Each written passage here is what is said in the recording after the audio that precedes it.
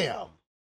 Today's tune is focused around one of the new drip-fed content cars in update 1.20, and a true classic American muscle car, the 1969 Pontiac GTO, known as the Judge.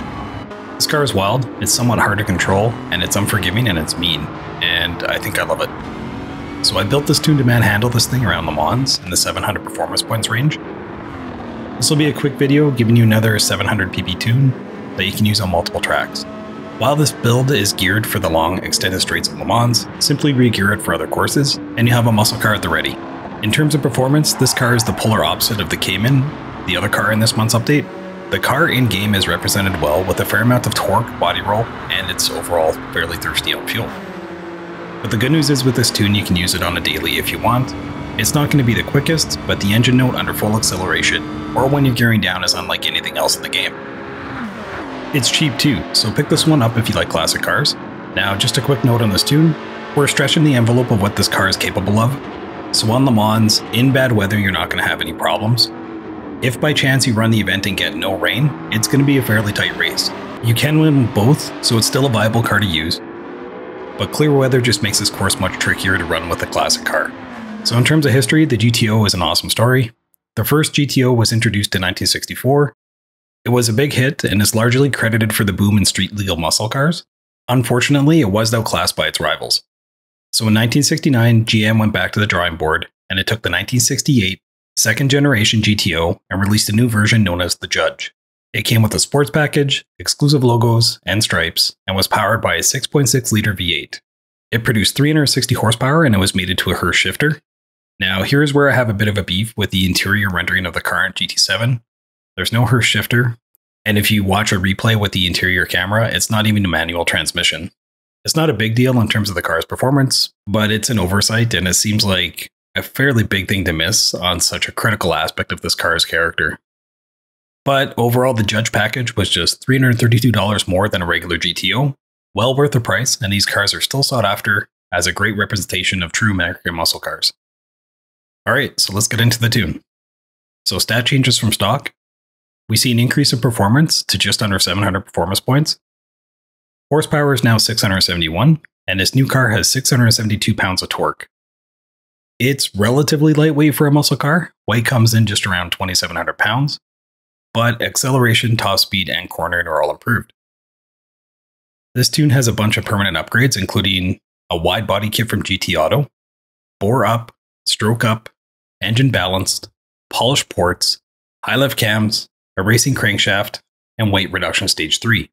Performance upgrades include a front spoiler and a rear wing from GT Auto, racing hard tires, fully customized suspension, fully customized LSD, full control computer, a power restrictor, a ballast, and a fully customized manual transmission, a supercharger focused on low-end torque, and racing components including air filter, muffler, exhaust manifold, racing brakes and pads, a brake balance controller, and a racing clutch and flywheel. For this build, this car runs on racing hard tires. You will need to pick up rain tires as well if you're planning to use this on Le Mans.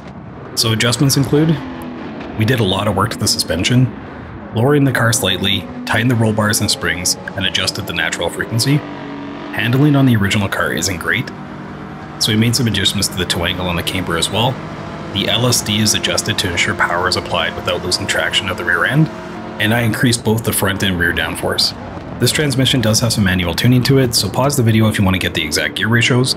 It's tuned to max out on the Le Mans straight and accounts for the bulk of your laps in field mapping 6, but feel free to adjust it if you want to run this on a slightly different track. So overall, the car came out fairly well. It still drives like a muscle car. You'll need to feather the throttle on corners or when the car is not planted. The back end will absolutely kick out on you if you don't respect the car on corners. But if you get in trouble, just ease off the throttle and it'll correct. The tune is a marked improvement from stock, and it allows this car to get some serious track credentials. For the race strategy, plan to run at fuel mapping 6 and short shift to ensure you have enough fuel for 3 laps. I'd recommend to keep both wet and intermediate tires on the car, just so you have options for the race and can adjust accordingly. As always, you're going to have to adjust for weather. You'll need 2 stops minimal for this race, and on the final lap or 2 you can run full tilt at fuel mapping 1 to easily gain any lost time. As I mentioned, good weather is actually a tougher challenge for you on this tune. Ideally, you're running this thing in rain after lap 3, and with proper tires you'll gain like 40 to 50 seconds on the closest car. So the Judge is in the legendary dealership for a limited time. If you want this car but are holding off, be sure to flag the car now so you're notified when it returns. For $200,000, it's a fun car. It definitely represents American muscle well, and it gives you some variety on your races. Just a quick note on the livery. This is a simple one designed to make the car look a bit more menacing, but still stay true to the era. It's a metallic black with custom badging. It's got a blacked out grille, chrome mirrors, larger chrome wheels, and custom plates. With the classics, I like to keep them somewhat simple, and the black I feel does a great job of making the car look just a little bit meaner.